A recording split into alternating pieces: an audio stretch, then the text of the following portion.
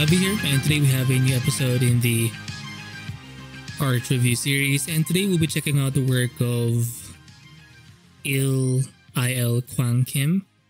I found this artist through ArtStation, and I believe it was this piece that got me. And or was it ArtStation or Pinterest? I'm not sure.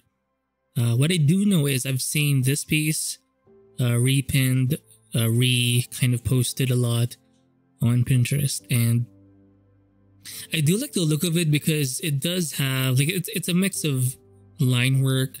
Like you can see the black ink work. It's not too tight, but you can see some flat colors underneath. Some slight gradient use or soft brush use, so it's not completely like a flat color.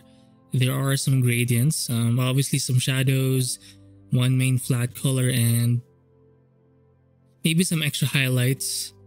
But it has that comic book feel, I guess. Although I think what's really kind of unique, or like the line work is left as black. Like there is no blocked pixels thing where you color the line work in relation to the flat color or the color beside or close to that line. So it's treated like a technical kind of drawing, and you can see like the entire process of it. Like sometimes you'll see like the ink work only. Now this one's more of a pencil sketch, but like it's an unfinished drawing. It's like a first draft, I think. But sometimes you'll see, say, I don't know, this kind of thing, right? A sketch, and then some inked stuff with some grays, and then maybe some with color, and then some with more like a finished color look without the background. And then sometimes you'll see something like this. This is Asuka, I believe, from Evangelion. Is it? I think it's Asuka, one of the main characters in the Evangelion anime. So this one I would consider a full illustration. You can even see some blurs here, the feet, some lens flare, and I can see some chromatic aberration. Aberration, I think. It's where you can see the RGB shift thing. It makes it look more professional in a way, or just more epic looking, or more digital in a way. And I like it. You can still see the line work in this stage, the ink line sketch, or not the line work. But if you focus in on the actual line work, it's not even that tight. Like it's in the right place, but it's not meant to be super finished or clean. Like it's mostly finished, but it doesn't have to be like that perfect. And so it's nice seeing the entire range of the work. Here you can even see like the background was, I think it's a photo with some filters and then some paint overs. It's kind of like a photo bash approach. And then the characters are left without texture. Usually the characters, or the way it's rendered, it doesn't have texture. It's just about a bunch of flats. Again, like a comic book style. And some shadows. Two main values, the light area and the dark area.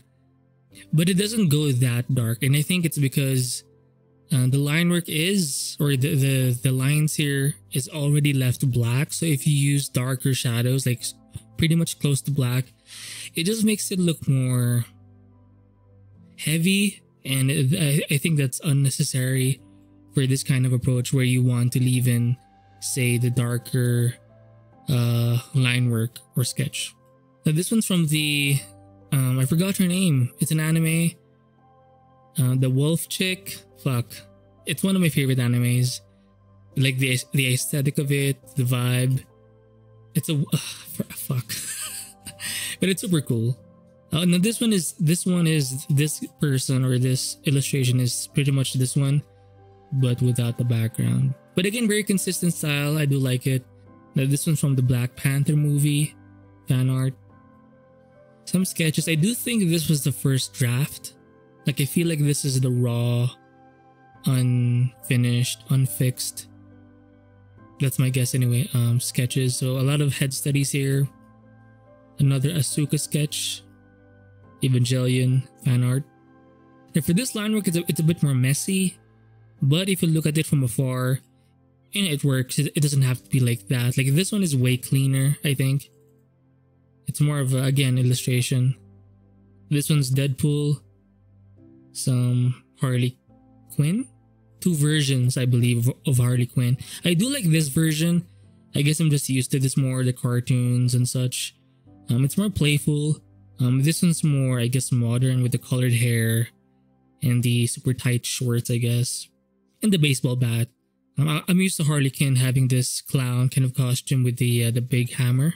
Even for the effects, there's this black line work. I would assume, or I would guess, that you would just, you know, lock the pixels in the line work layer, and then you would just color it, or lock the transparent pixels and then just color over the line work. But for Kwang Kim, I think the black outline is pretty iconic, or it just works for the style, I guess. I mean, is it clean? Sometimes you'll even see like the waviness of the pen. Like it's not meant to be perfect. Like it on its own, I don't think it does too well. But with some flats and with some basic shading, it's gonna work. This one reminds me a bit of Adam Hughes, like the way he renders.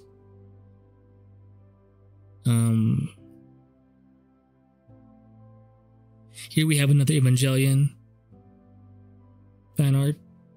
I forgot this chick's name, but she's actually my favorite character because reasons. So this is a Wolverine with the mini Wolverine chick. I forgot her, Lara, I guess. Fuck. But yeah, again, line work, it's pretty scribbly, pretty wavy in a sense. It reminds me also of Kim Jung-gi. Like he's not always super smooth with his line work. You can see a bit of waviness from his draftsmanship or penmanship. But it works. It doesn't have to be perfect. And I do like seeing stuff like this where it's not fully, I guess, clean. And maybe that's just me. Because, you know, I'm not a very like super tight person or artist. So seeing how your stories or designs can show through even with this kind of approach or methodology, it's very inspiring, and it makes you want to draw, or it gives you at least some confidence to know that you can kind of do what they're doing. This one's definitely one of my favorite pieces of Kwang Kim's, and the Asuka chick, right? So this one, it does have a background. I think there was another version without the background, but this reminds me a bit of Star Wars in a way. So this is Harley Quinn again with the new modern version of the costume design, but like even the way it's colored, like it doesn't always have to be super tight. Like I mean, I get it, it's a sketch, but like you get the vibe of it, you know. It shows through like the story, the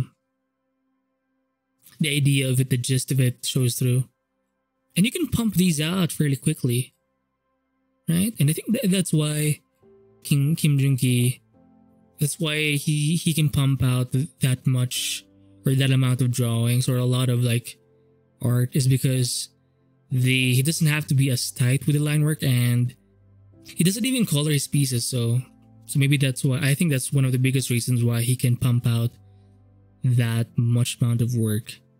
And if you're just focused more on drawing, eventually you're going to get more of the design stuff. You'll be able to see proportions more. And overall, if you look at the work of Il Kwang Kim or Il Kwang Kim, it's not always, it's mostly not colored. Maybe some, like the average, if it is colored, it's mostly flat. Like these types of stuff where it's a bit more finished, it's not that common.